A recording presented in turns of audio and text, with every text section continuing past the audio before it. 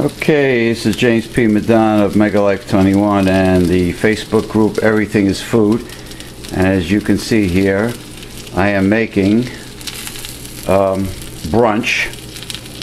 Since I am nocturnal, it is brunch, not breakfast. I'm using my large rectangular cast iron griddle.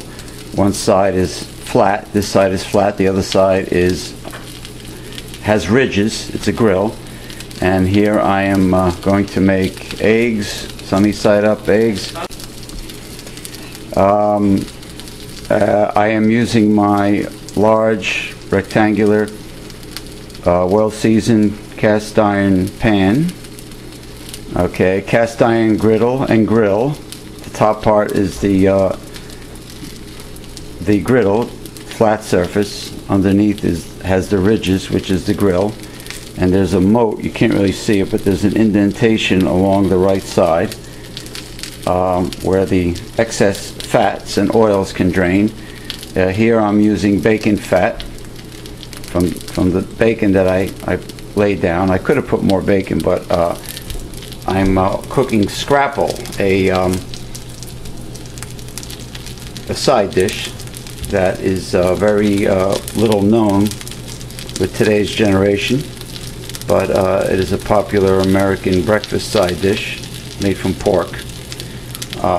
So it's scrapple, and here I have a platanos maduros, which is fully ripened plantain that I'm making for myself along with the scrapple as a side dish, and I will make the sunny side up eggs for me and a family member.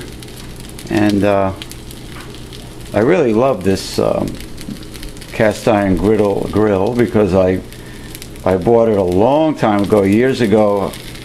I saw it, there wasn't many left. They were only $10 each, so I grabbed one immediately at National Wholesale Liquidators, which is a popular local chain. And this steel barbecue spatula with wooden handle I got at a dollar store, naturally for $1.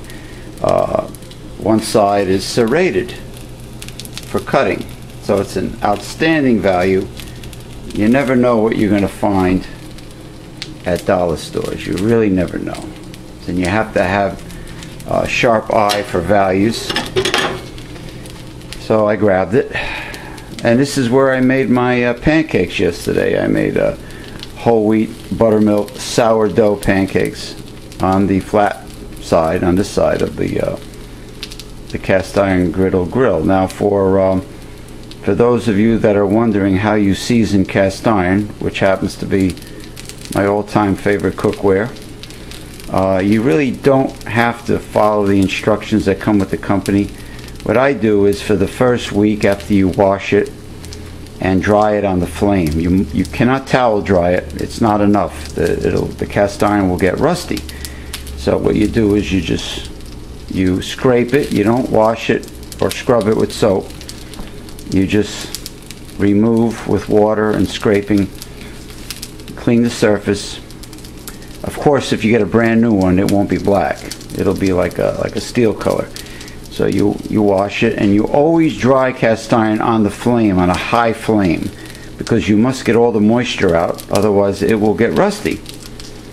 And that's all you do. And what I do for the first week, I add high-fat food like bacon. Add bacon, like cook bacon every day, and the fat from the bacon will turn the cast iron cooking utensil, the skillet or the deep fryer or whatever is cast iron. It'll start turning it darker and darker, and eventually it will get black. That's how you season. The easy way, actually, to season a cast iron pan is to use fats in cooking on the cast iron pan, and it will season automatically. There's no need to rub it down with lard and put it in the oven or anything like that. Okay, and then after the scrapple, bacon and plantain will get cooked, like I said before, 2 slices of bacon is not enough. I only added it for the lubrication of the pan, and also because I have 4 squares of scrapple, which have some fat in it also.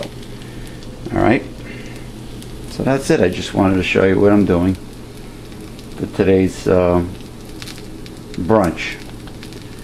This video is for my wonderful large culinary group on Facebook, Everything is Food. So take care. Have a good day.